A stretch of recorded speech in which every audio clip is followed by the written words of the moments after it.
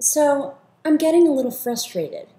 I noticed that all these women who aren't that pretty to begin with are major movie stars. I made a list. Women in Hollywood that aren't as hot as me.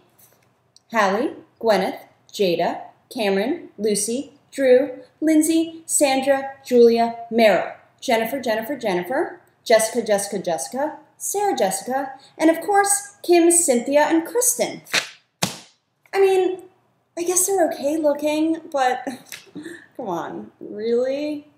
People have offered me money to have sex with them. And I'm not talking about gross people. I mean producers.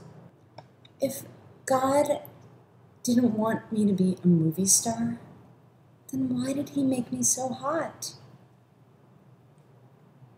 Sparkle?